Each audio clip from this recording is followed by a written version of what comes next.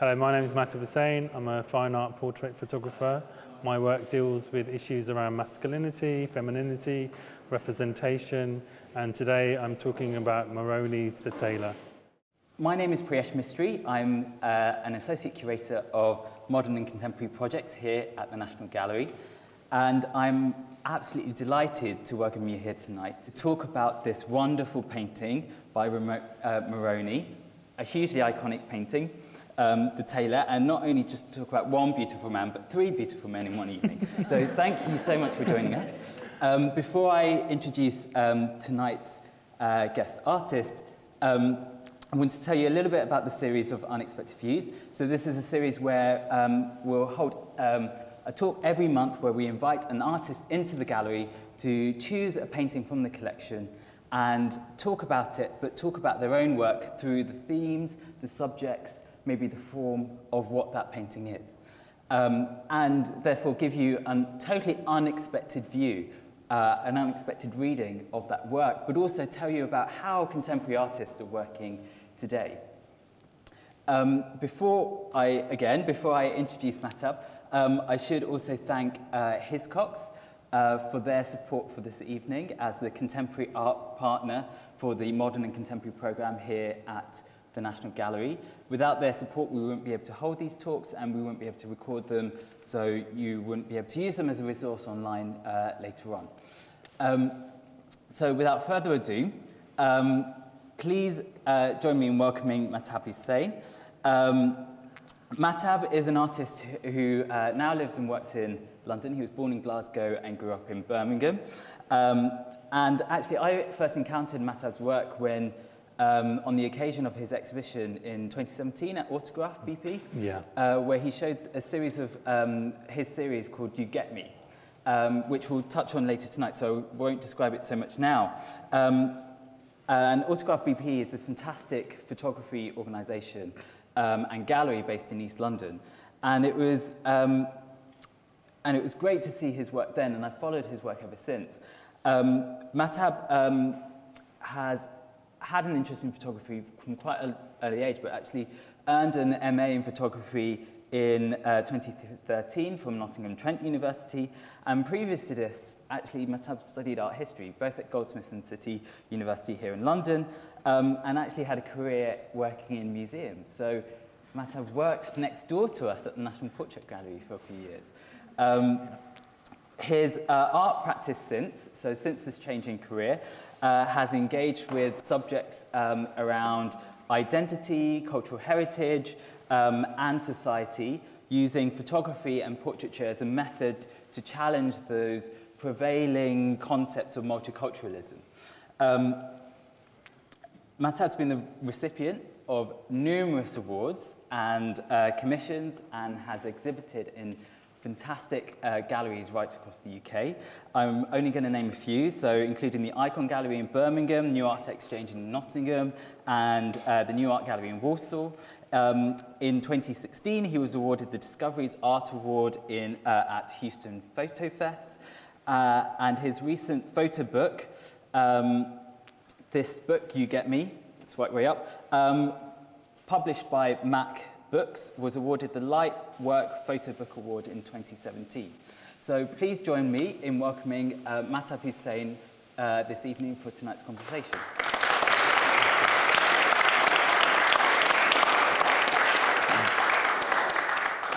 So to begin, I think I want to ask Mahtab, why did you choose this painting out of all of the paintings in the gallery?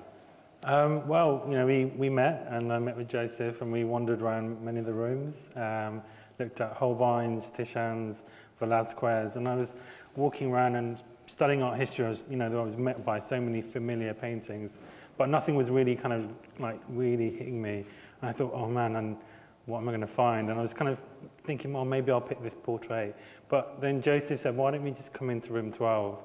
And when I walked into room 12, I was literally drawn to this beautiful man, and it was so striking, and it kind of really resembled my own work, and I thought, God, I've got to talk about this one.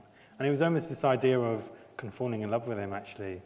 So it's such a beautiful portrait, and in a way, you know, the gaze is so direct that kind of locking of the eyes, that, you know, we had to have a conversation.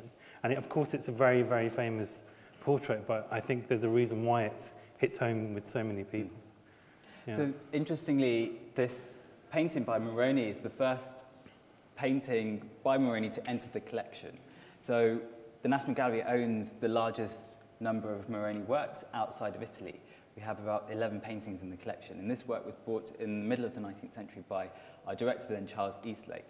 And actually even his wife at the time, Lady Eastlake, said that at the time of this acquisition that this painting is going to be very popular. And you can utterly see why, right? Because he is not only a beautiful man, but he's got this direct gaze with you. Yeah, and it's confident, it's really sexy, and it appeals to both men and women. You know, of course, the female gaze fell in love with him, but as a man, I look at him and I think, gosh, that slight aggression and that slight arrogance is just enough for me to kind of desire to be like him. And it's the way that I try and make the work in my portraiture, is to allow these men to kind of really hold themselves in a very dignified way. And what's fantastic is that this chap is an artisan, he's a working class tailor. And Moroni has managed, kind of, I think, quite cleverly positioned him as a noble sitter, which is how I've been making my work. My work is about British, brown, Muslim men, very working class, and I position them in museum and gallery spaces deliberately because I know the power of these rooms by working previously at the National Portrait Gallery. I worked as a designer and a kind of a design assistant, and one of the things being in that department meant that I worked with so many different departments, one of which was the 16th and 17th century curators, and every morning at 8 o'clock I'd cycle into the gallery and I'd walk around changing the captions with the curators or working with the art handling team, moving around the paintings. And I was always be the first one there, so I'd always have this experience of walking in an incredibly grand space. And at first, you know, you do feel, when locking of the eyes of these portraits, the slight level of inferiority, like you feel kind of quite small, but you've noticed that power. And I think that had a really profound effect on my portraiture.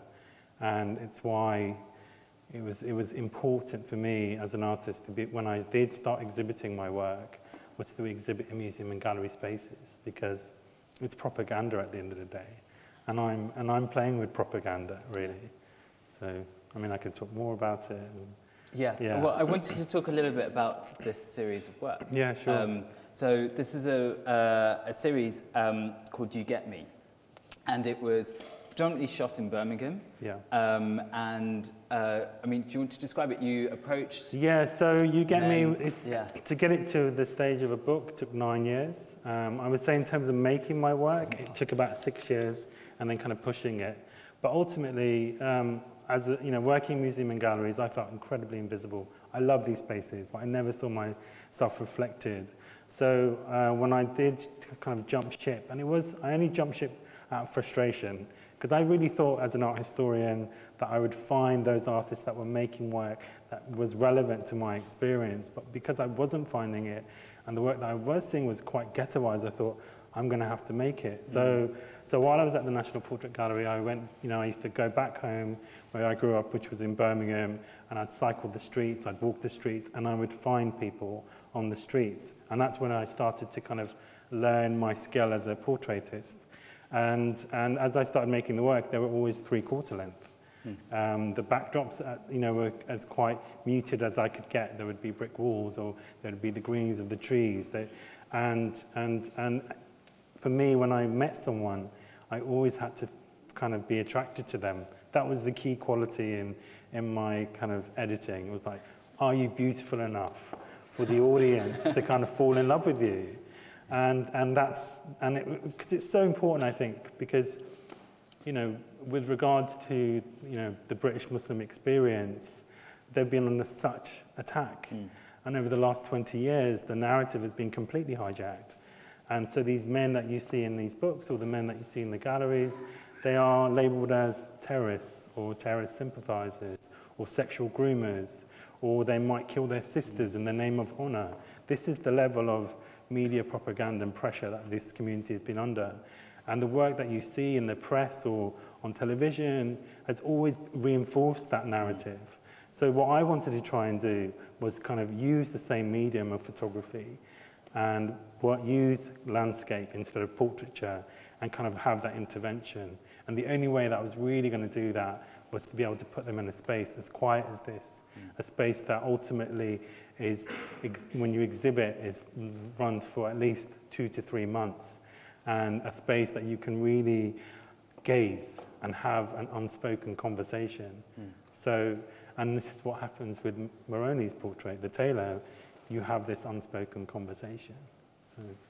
One thing I think is really interesting about, I mean, there's a few copies of the book traveling around at the moment, but you, as you turn through the pages and then you get this immediate engagement with the figure, and you get this confidence, this immediate sense of confidence that comes through.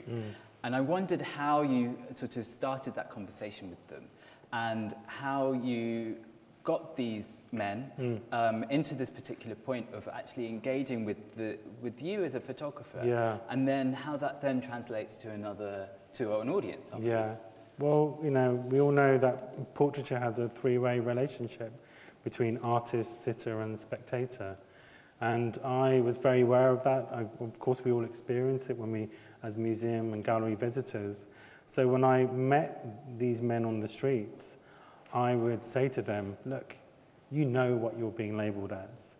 I can put you on a gallery wall and we can have a different conversation. And so how do you want to hold yourself in a gallery space? Now, chances are most of the men I photographed never visited a gallery space, but they understood the power of those spaces. So I gave that responsibility to them. And I always say, I'm not taking your portrait, I want to make your portrait. This is a collaboration. So that responsibility then falls on them. And of course, you know, there are moments where people want to pose a certain way. It might kind of reference towards fashion photography, but I moved to digital kind of 2 years into my practice. And what was fantastic about moving into digital was that three-way relationship got shifted, whereas they were no longer the subject, the sitter. When they looked at the screen, they became the audience as well. So then we had a very critical discussion about which one works, which one doesn't work. And as a result, they were happy with their portrait. And I would also give them a digital copy of their portrait. As I've given books to the sitters. And it's a collaboration because I know if I'm making work about the British Muslim experience, if I don't get it right, I will be shut down very quickly in my community. So I had to represent honestly and fairly. So it was about all these exchanges. But also, you know, anyone loves to be kind of adored and photographed. So when they see this beautiful portrait, they can see the skill. And that's kind of how you do it. But it wasn't that easy. I got rejected probably 70% of the time. Yeah. So it was about being resilient and just walking the streets. And I remember once I left my home in London, was in Birmingham for a whole week, and I was on the streets for probably 8 to 10 hours a day. And for the whole week I was rejected up until Friday afternoon. And then Friday afternoon I got the most beautiful portrait, and that was worth the week. So it's about that process, really, yeah. But also, it's, some of these portraits didn't happen immediately. No, yeah. So there's also that level of kind of building a relationship. Completely, yeah. So some portraits, you know, would have taken, I think, an exchange of 5 to 15 minutes, and others, you know, there would be conversations, and my camera would never come out of my bag. It was about getting to know you as a person. And for them to feel comfortable about who I am. But then other times, I think one of my portraits took 8 years to make. And it was because actually, I just wanted to know who this person was. I wanted to have a really strong relationship with this. And you just know that certain moments aren't right to ask for a portrait. So this idea of not rushing.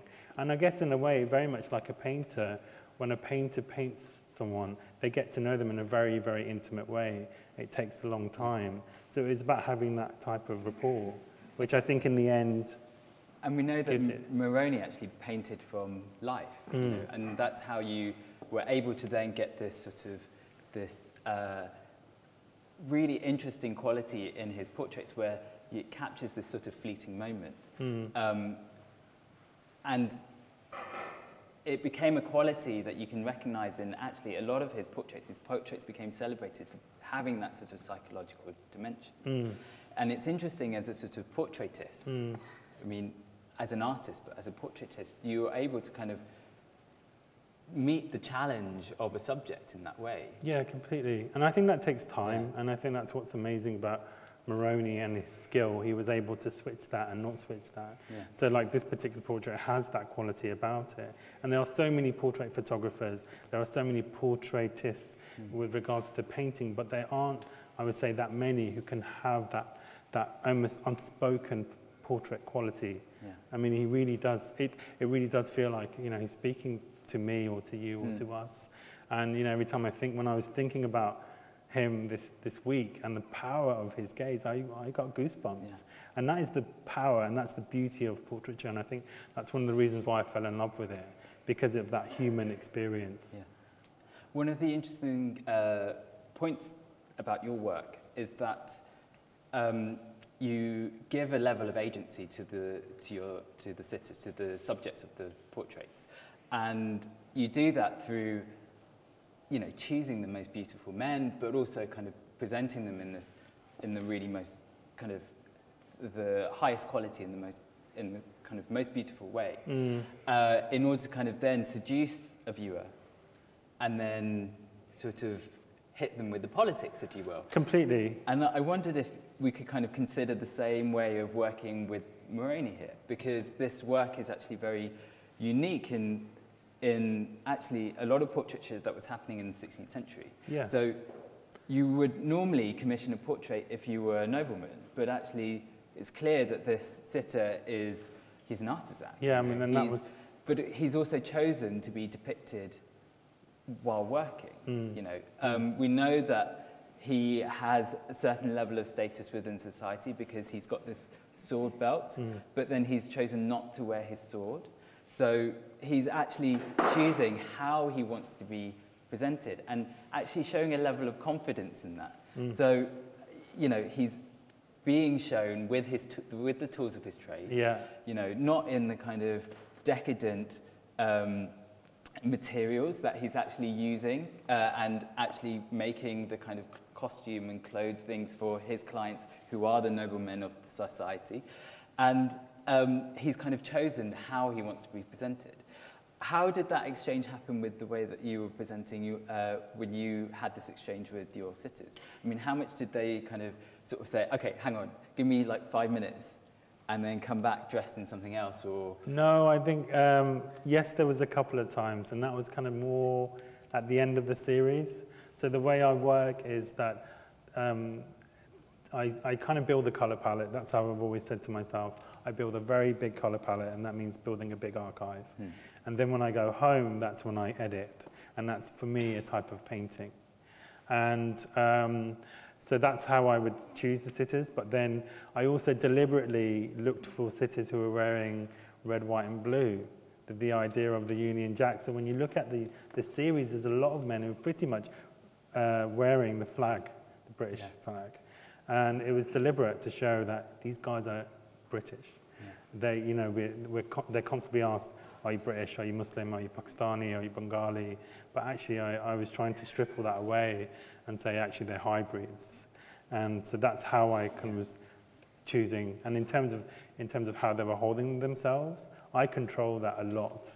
And it was deliberate because I wanted to pay homage to 16th and 17th century court paintings. But what I allowed them to do was feel confident enough and relaxed enough to give me that tiny bit of arrogance, that tiny bit of aggression and assurance, and for them to feel like they're proud. Because I said, look, you guys are doing amazing. Under this pressure, you are holding yourself so well. Let's try and celebrate that. And I think by saying that, by being this kind of mentor, by, you know, who said, I'm going to champion this, I'm going to help challenge these stereotypes, it happened, and it was magical. and I would see it. Yeah. I would see it. So yeah. Can we talk a little bit about the format of the work? So you mentioned that you show them in a gallery, so you show them as prints on the wall, and you shoot digitally, so you can kind of edit in a certain way, but then also you produce this very beautiful book. Yeah. And in the book, you feature also a little bit of text, so quotes from some of the sitters. They're not identified about, who the kind of quotes are from. Yeah. And on the back cover, interestingly, what you've done is you put the these headlines, the kinds of headlines you just spoke about, just as the sort of back cover to this, to sort of frame the discussion in a way. Yeah. Can I grab a book? Is that all right? Thank you. So over the 10 years, I did quite a lot of research, and I built this timeline looking at Muslim hysteria. And with Michael, we were trying to figure out how do we incorporate that in a book. And there was going to be so many ways of doing this, but ultimately we decided that we were going to just put the dubious headlines on the back. And these are headlines that have been going on for the last 10, 15 years. And a lot of them are dubious. And it was to show that actually we've been psychologically played by the media. And we might not pick up the Daily Star. I'm sure none of you in this room read the Daily Star. However, when you're buying your groceries, when you're next to the checkout, all the headlines are right there. So when you're waiting and you're looking around until it's your turn, you're reading these headlines. And some of these are blatant lies. I mean, the Leveson inquiry picked out some of these, and they were just lies. I mean, I'd love to just kind of read one which says Muslim thugs aged just 12 in knife attack on Brit schoolboy. Now, when you read that headline, you kind of think it's a British English kid and a British Muslim kid, but actually they're both British Muslim. And these are the types of headlines that we've been fed. So I wanted to kind of cement that as a part of showing the kind of evidence of what's been happening really. And with regards to the quotes in the book, these were separated. So one section would talk about masculinity, another section would talk about 9/11 conspiracy theories. And I wanted to keep it anonymous because I wanted it to be more of a collective voice rather than one individual. And of course, there's an essay explaining why I did the work, really. So yeah.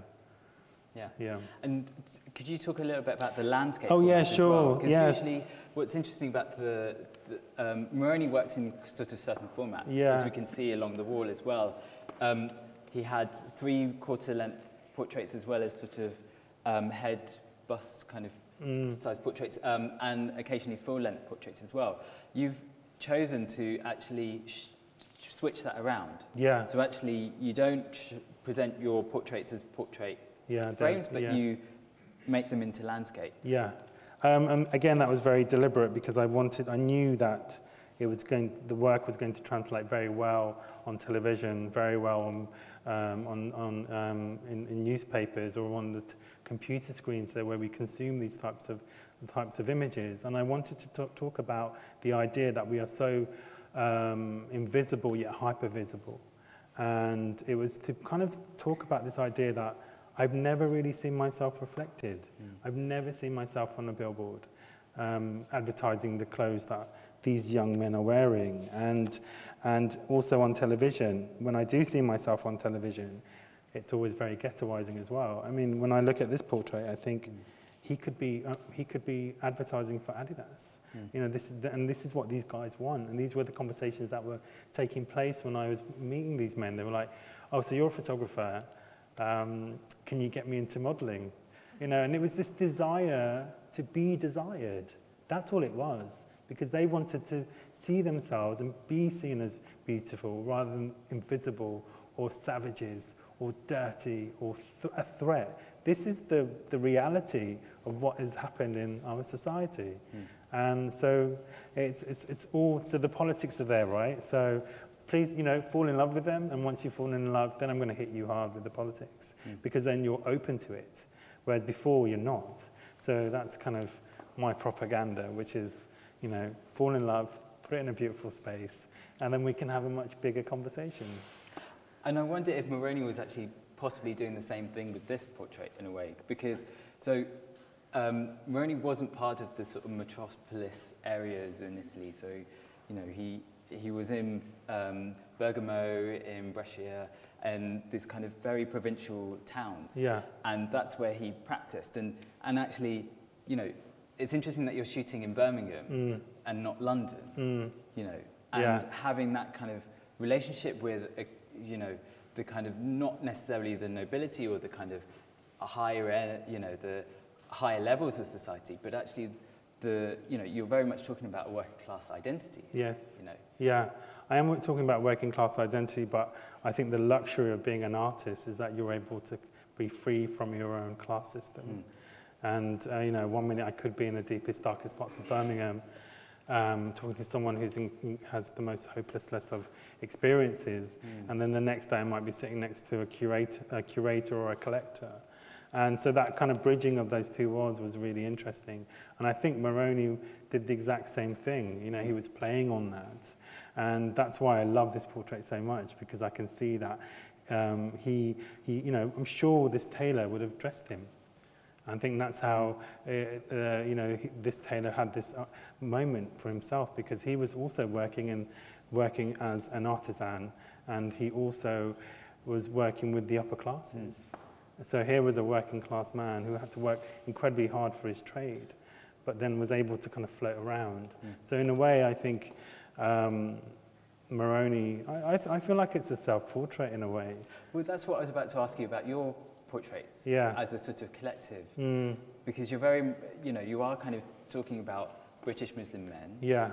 And it is this kind of collective identity. Do you see it as a bit of autobiography? Yeah, totally. Of course. Yeah, of course. And is because, I see myself in all of them. And in a way, when you're attracted to someone, it's because you want something from them. So, yes, it is autobiographical in the sense that this is kind of my experience too. But I've had the luxury of wanting to be an artist and being able to kind of play in different spaces and using that power, because it is a power being an artist.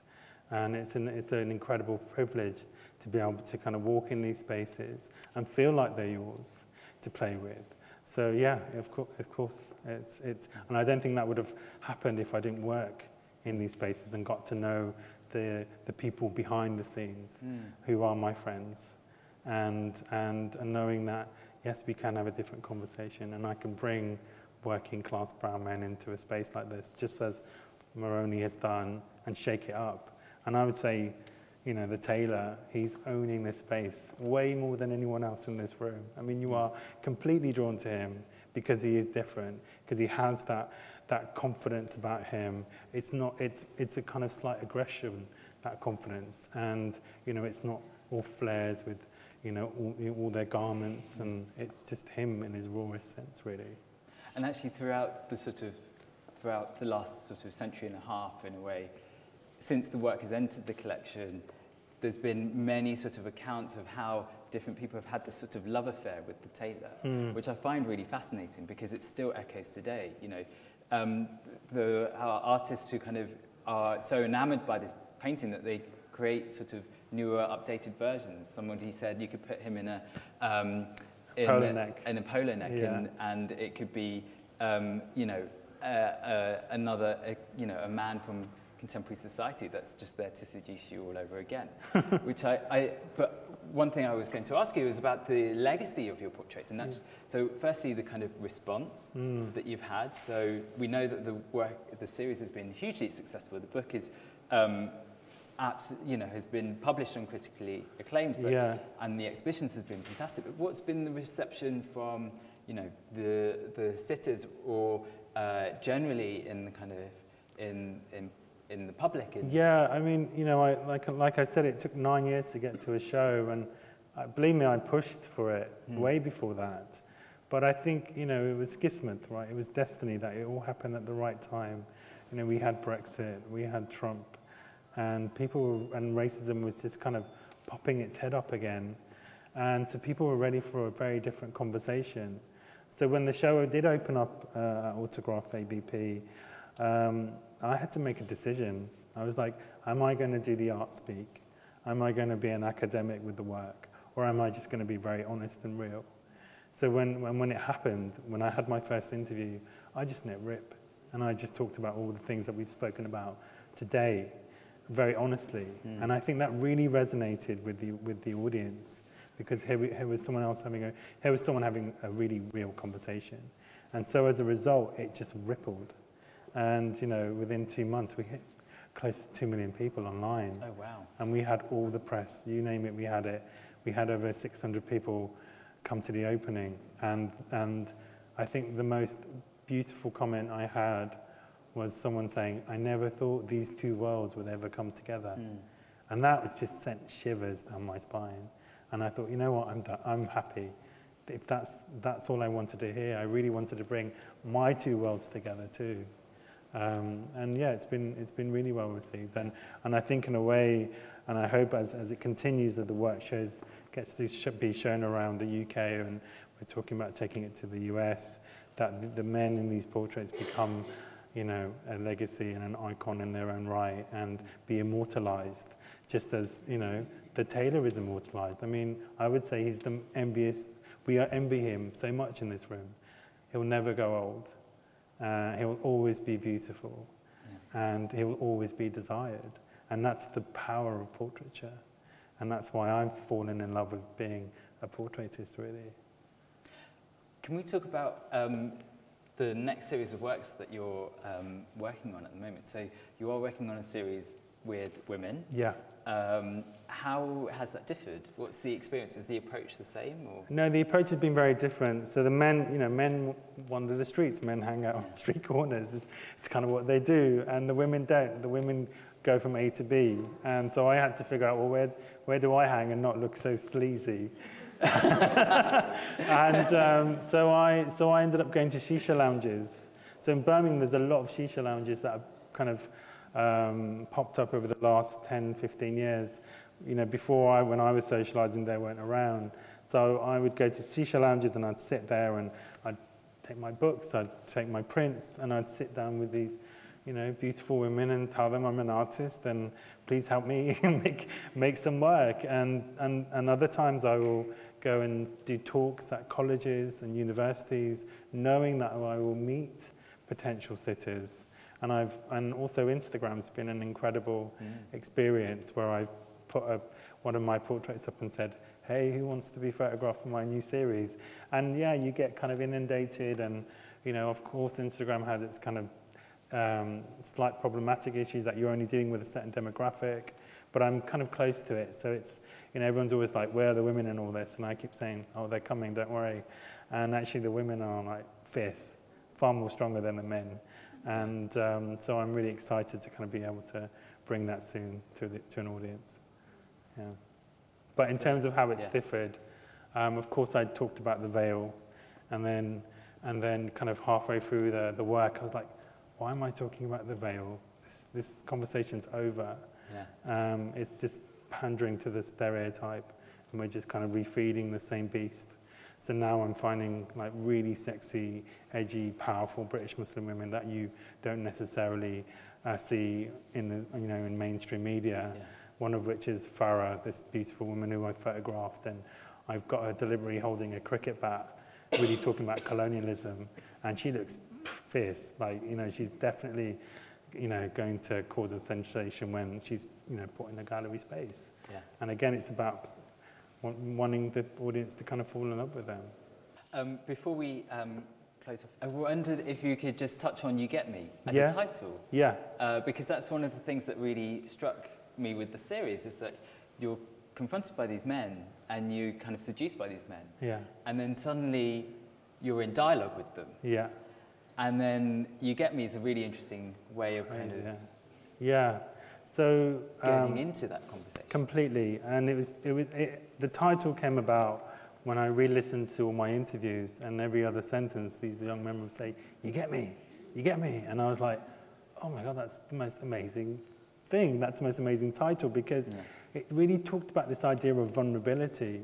Like, these men, they do come across as powerful and confident, but actually inside they're struggling. And it was almost this idea, well, do you really understand me? Do you really know where I'm coming from? Yeah. And it was that vulnerability aspect to it that I was really drawn to. But also the idea that because the British Asian experience has not been kind of openly reflected in society. These young men have had to latch onto other marginalised communities, one of which is the black experience and the black community. So there were a few people who said, well, why are you referencing a black phrase? And I say, no, this is about urbanism. And this is about, that fact that they're trying to kind of find a space. And, You Get Me says it all, really. It's like, and that's why we deliberately put it on near his heart. And it was him trying to speak to you, really. Yeah. It's interesting that you talk about that in a way that you, in this kind of response to multiculturalism, in a way. So you talk about the kind of, I guess it's kind of this failure of how those kind of rhetorics and that kind of discourse existed, was sort of proliferated in a way. And it really marginalised a lot of people. Yeah, it did. And I think, the sad reality is that, before 9/11, you had so many amazing creators coming through. And I think that really shifted the conversation. People then had to somehow decide what they were going to be.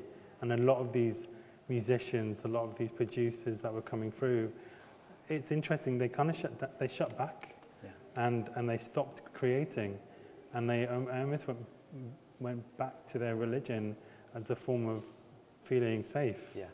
And I think it's taken a long time for people like myself to feel like they can now come forward again and feel like they can be part of society and have that social exchange. And that's it really, I think. Brilliant. So please join me in thanking Mahtab for joining us this evening. Thank you everybody.